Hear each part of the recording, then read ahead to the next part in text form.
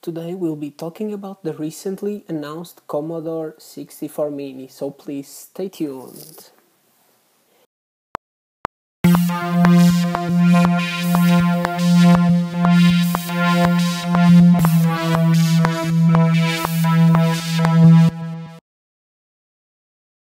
If you grew up in the 80s or 90s, you probably had or knew someone that owned a Commodore 64.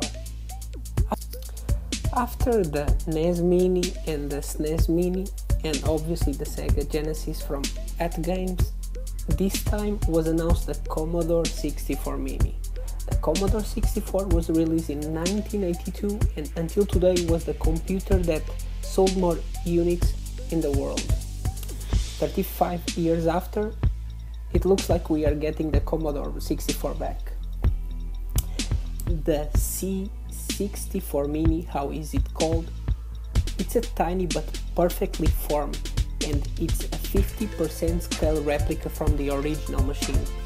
It features high definition output via HDMI, and it comes with a classic style joystick. And obviously with games, with 64 built-in games. This is huge news, and I don't think someone was expecting something like this.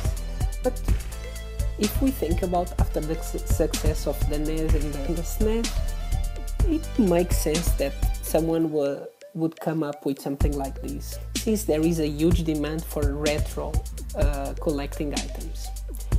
But what else do we know about the C64 Mini? Supposedly it does accurate C64 operation, it has pixel filter options, and it comes with two USB ports where you can plug in a USB keyboard and use it as a full functional home computer, or add the second joystick for two-player games. So I think what's left is to check some of the games available. So let's quickly check the Nebulous.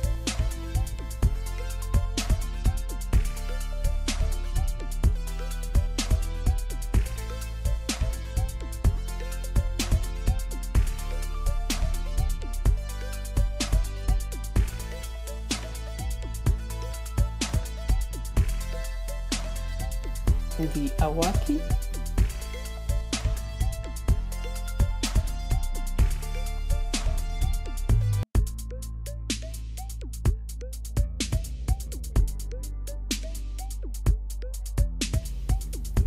and Insects in Space. The price is not known at the moment. I think we will have to wait until we get some more news related with that.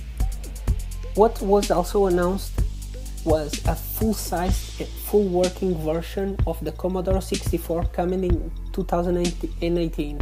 So that's huge. I mean, besides the fact that we will get a mini version, we'll get a full-size version. So we will need to see what it will do.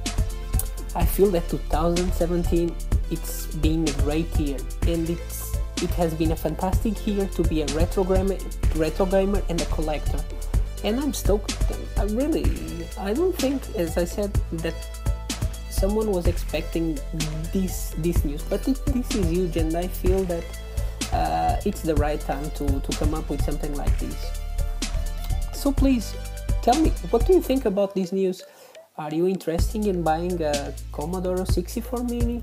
Does this make sense to you, or you are more into console collecting, retro console collecting? Please let me know in the comment section. Until next time. If you like this video, please make sure to subscribe to the channel and like.